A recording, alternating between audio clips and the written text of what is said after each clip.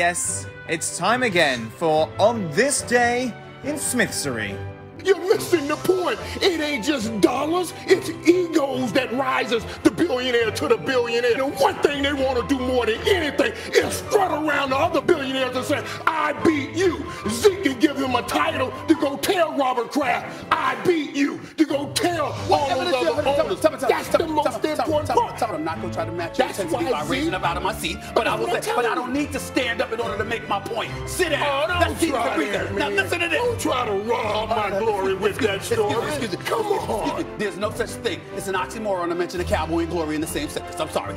This has been another installment of On This Day in Smithsery. Now, back to you, First Take.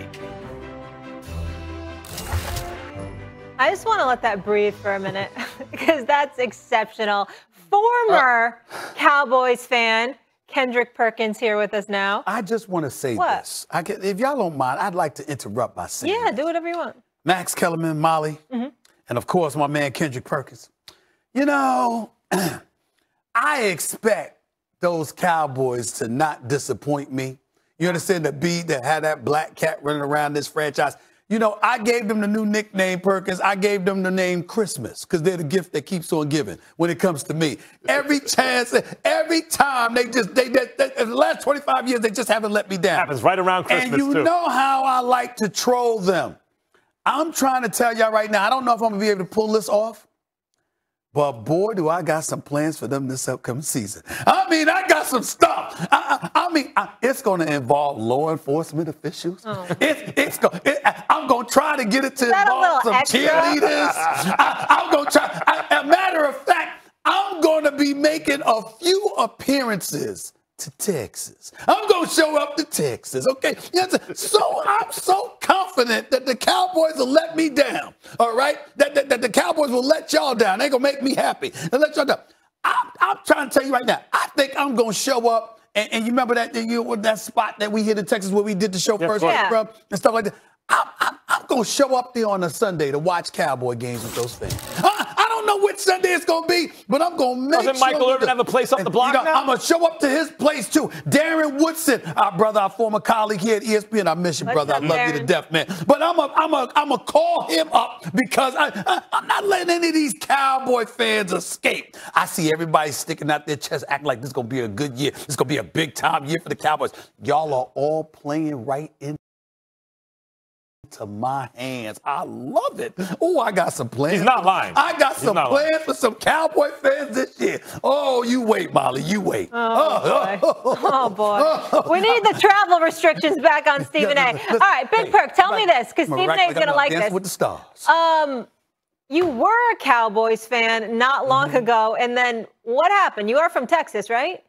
Yeah, I am from Texas, Molly, and there's so much right now that I'm trying to absorb right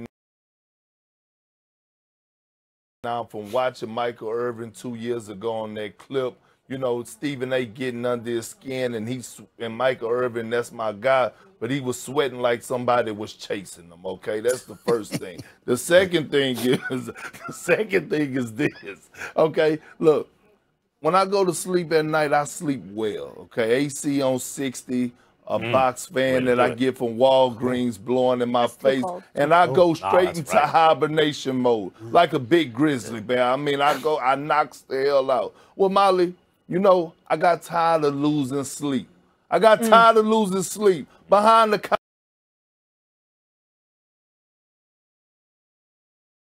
Cowboys. I've been a Cowboys fan. The reason that I was a Cowboys fan from day one, because of Jimmy Johnson. You know where Jimmy Johnson is from, Molly? He's from the 409 area, the Golden Triangle, Port Arthur, Beaumont, Texas. Port Arthur is where my wife is from. When I used to go pick her up, I had to exit Jimmy Johnson Boulevard. Those were the glory days, okay? So it's no more glory days. When they got rid of Jimmy Johnson, the glory days went out the window. I got tired of losing sleep. I got tired of being harassed. So with that being said, I like to have my peace. So I decided to end my relationship with the Cowboys 2 years ago. One, because I got tired of listening to Stephen A. I got tired of listening to Max. And Molly, also, look, and you know how, me and you cool. But I got tired of you even chuckling and chiming in here and there. So look, I'm tired of the Cowboys, and I don't give a damn about them. I don't care what they do this year.